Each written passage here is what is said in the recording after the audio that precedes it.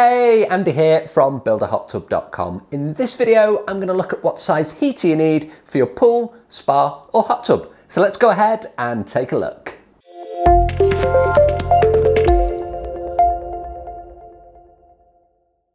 Okay, so what size heater do you need for your pool, spa or hot tub? Well, it's a really good question and it's one that I get asked an awful lot, so I thought I'd record a quick video here to explain how you can calculate what you actually need to buy.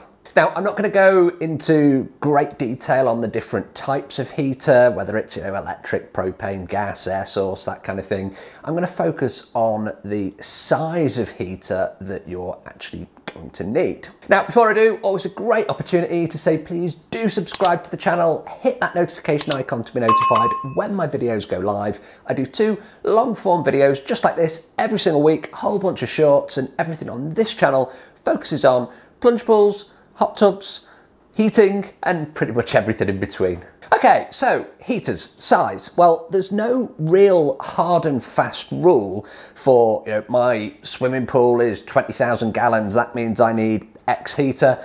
It's not really the way that you should be looking at things. And likewise for your hot tubs as well. Again, it's not the size that's important, it's about you and your usage and how you actually want to control the heat. So what do I mean? Well, for example, if during the week you drop the temperature of your hot tub down, I do myself because I don't have time to use it, and then at the weekend I bring it up to temperature, how quick do you want to bring it up to temperature? If you've got a holding temperature in the mid 80s or maybe 30 degrees C, and then you want to take it up to 100, 102 F or 38, 39 C, how long do you want that to actually take? And this is the same for your swimming pools as well.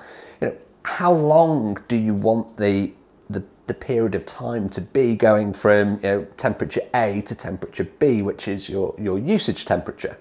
Now, of course, the volume of the water in your pool, spa or hot tub is obviously important here. So you do need to know that from the start.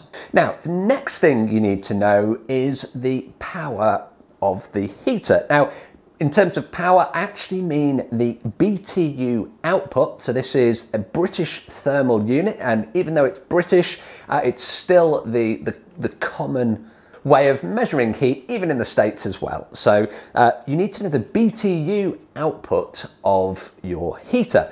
Now, it can say that on the side of it can say that in the specifications if you're looking at something online. It's not the kilowatt value that you're looking for, it's the BTU. Now, of course, it's totally possible to convert kilowatts into BTU. It's not a particularly complicated equation, and if you're a big fan of AI, ChatGPT will actually do that for you, although Google does a very good job as well.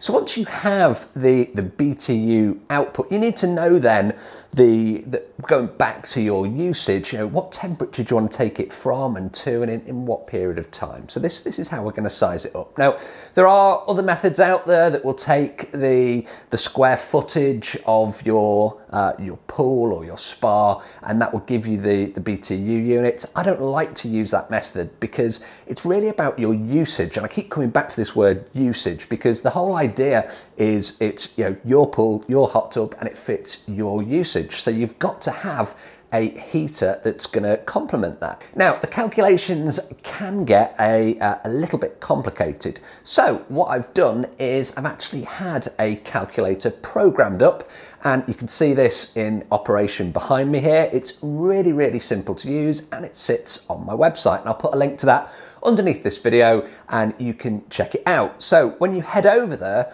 what you're going to do is you're going to put in the volume of water. I've told you do need to know how big your pool, spa or hot tub actually is, and then you can play around with the different values, so the different BTU outputs from heaters. And I've put the ones in that are common, so a 3 kilowatt spa pack, a 5.5 kilowatt spa pack, 12 kilowatt electric heater, and there's the Comfort Line range of air source that I do over in Europe. There's the Hydro Royals that I do over in the States. They're all in there as well. And then you can actually select the different BTUs. You can put your input temperatures in both either Celsius or Fahrenheit, and it will then give you, when you hit the calculate button, a heating time going from temperature A to temperature B.